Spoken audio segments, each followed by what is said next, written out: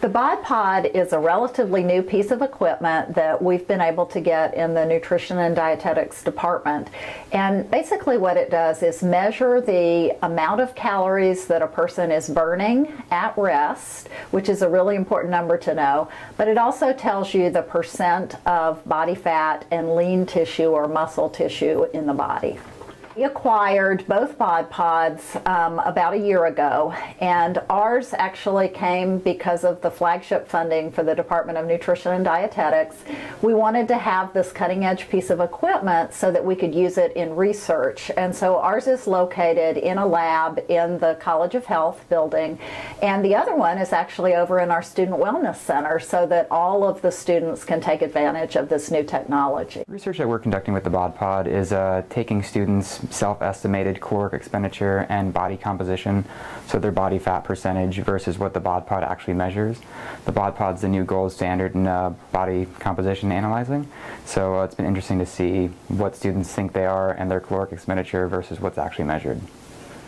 Person would do when they come in is they first fill out and sign a informed consent, then they do the 24-hour food recall, then they would change into their outfit, which would be like a skin-tight lycra outfit. They would put on a swim cap because since the BodPod does measure air displacement, they would need to wear as minimal or as close to their skin as possible. And so they would enter into the BodPod, and it would, using the computer through some simple steps, it would measure their body composition and their percent body fat to their percent fat-free mass. Is the wave of the future to have these precise measurements, and so when they go to work in a hospital, or some of them may work in sports nutrition where this is being used more currently to look at athletes, because the more muscle that an athlete has and the lower fat they carry, the more strength they have. And so for all kinds of sporting events, this is a really important measure. And so our students will be able to go into those venues, know how to use the machine, know what the results mean, and be able to counsel people in terms of what that means for their nutritional status and how they should change their diet. Piece of equipment and technology like the BodPod has been really great opportunity. I've really enjoyed it. It's cutting edge technology that only a few places here in Jacksonville have, and being able to use something like this has been a great opportunity for me. It gives me experience with the latest technology, it gives me an edge over my peers because I have that research and volunteer experience.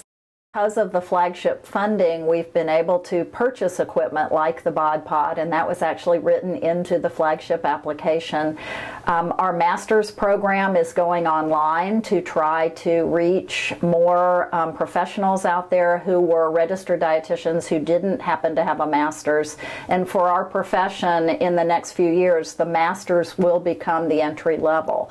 So that master's degree being widely available through distance learning is going to help us reach out to those professionals who want to obtain a master's degree to help them stay at the top level of their profession.